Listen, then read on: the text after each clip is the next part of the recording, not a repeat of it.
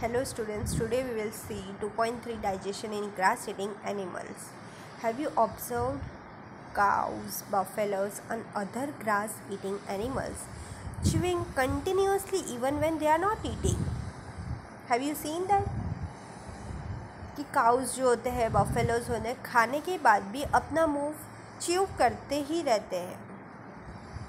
ये नोटिस किया है? Actually they are quickly swallow the grass and store it in a part of the stomach called rumen. What they are doing? They swallow the grass and store in the stomach. Is called rumen. Part of stomach called rumen. एक part है stomach का, उसको rumen बोलते हैं. अब here figure 2.9 you can see this. Rumen is the part in a cow present in the stomach. Here the food gets partially digested. In rumen what is happening? The food is partially digested and it is called curd. But later the curd returns to the mouth. What happens? It returns to the mouth in the small lumps and the animal chews it. What it is happening? Food is getting in rumen and that is called curd, and later what happens? That curd comes towards the mouth and that is what the animals are chewing. Which animals? Cows, buffaloes, they continuously are chewing, and this process is called rumination, and these animals are called ruminants. Now the grass is rich in cellulose. Grass is always rich in cellulose, a type of carbohydrate. In ruminants like cattle, deer, etc., bacteria present in rumen helps in digestion of cellulose. Grass जो eat किया है, it contains cellulose and in the bacteria is present in rumen.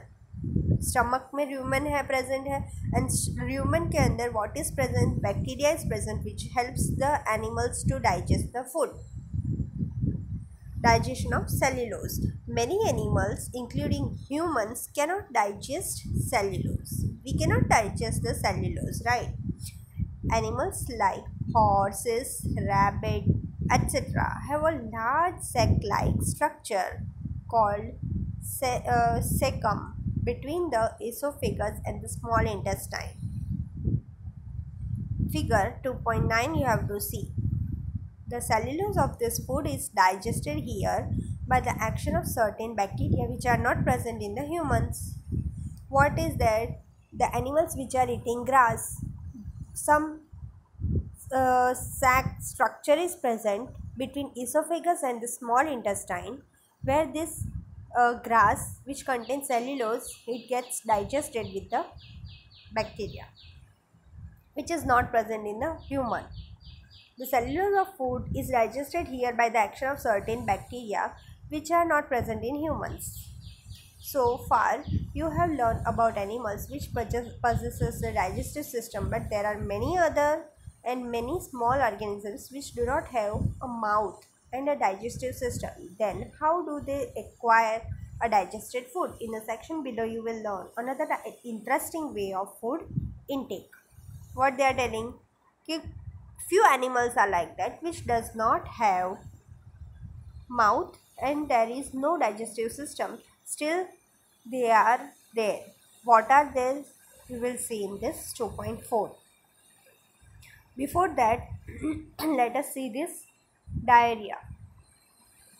Sometimes you may have experienced the food to pass watery stool frequently. This condition is known as diarrhea. It may be caused by an infection, food poisoning or ingestion. It is very common in India, particularly among children. Under severe conditions, it can be fatal. This is because of excessive loss of water and salt from the body.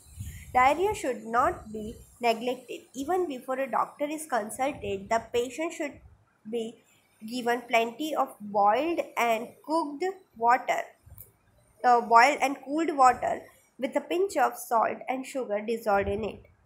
This is called ORS, that is oral rehydration solution. Diarrhea means what is that? Loose motions. Uh, Generally, children's causes under severe condition. What is happening when loose motions takes place? The water and salty portion is removed.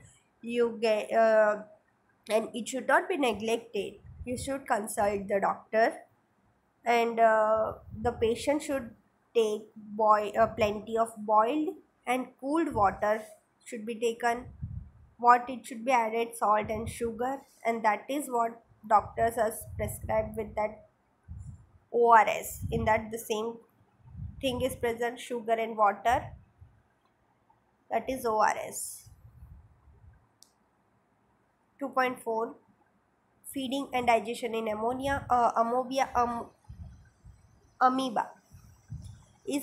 amoeba is a microscopic single-celled organism found in pond water. Where this amoeba is present in a pond water. Amoeba has a membrane. Cell membrane, they are containing a rounded dense nucleus and many small bubble-like vacuoles. In figure 2.10 you can see in its cytoplasm is there. See this figure. Nucleus is present. Pseudopodia is present. Small particles ingestion, for that it is used. Food vacuoles is there, and ingested waste is also removing. See, we will see this. Amoeba contains constantly changes its shapes and positions.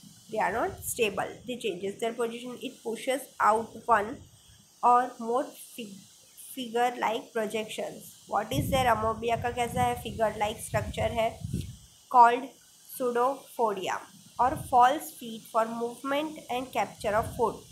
They does not have any shape and it is called pseudopodia. Amoeba feed on some microorganisms, microscopic organisms, यानी बहुत ही small organisms. When it senses food, it pushes out pseudopodia around the food particles and engulfs it. What it does, it eats the small organisms, it sends the small organisms and pushes out pseudopodia around the small particles. The food becomes trapped in a food vacuole. See, food vacuoles is shown. Small holes are there. Digestive juices are secreted into the food vacuoles. They act on a food and break it down into simpler substances. Digestive juices is secreted from the food vacuoles, and food is break down into small pieces. Gradually, the digested food is absorbed. The absorbed substances are used for the growth, maintenance, and multiplications. Growth, it will increase its size. Maintenance and multiplication, they double. Amoeba doubles itself. The undigested residue of the food is excreted outside by the vacuole. Vacuole means undigested food is removed. The basic process of digestion of food and release of energy in the same in all animals. The digestion of food and release of energy in the same in all animals. In a later chapter, you will learn about the transport of food absorbed by the intestine to the various parts of the body. That we will see further. This thing you have to understand what is pseudopodia, amoeba, its structure you should learn, what is present in this, right? Okay, with this we completed this chapter. Read what we have learned. This summary portion is given, and solve the exercise, and any doubt you ask me. Okay, thank you.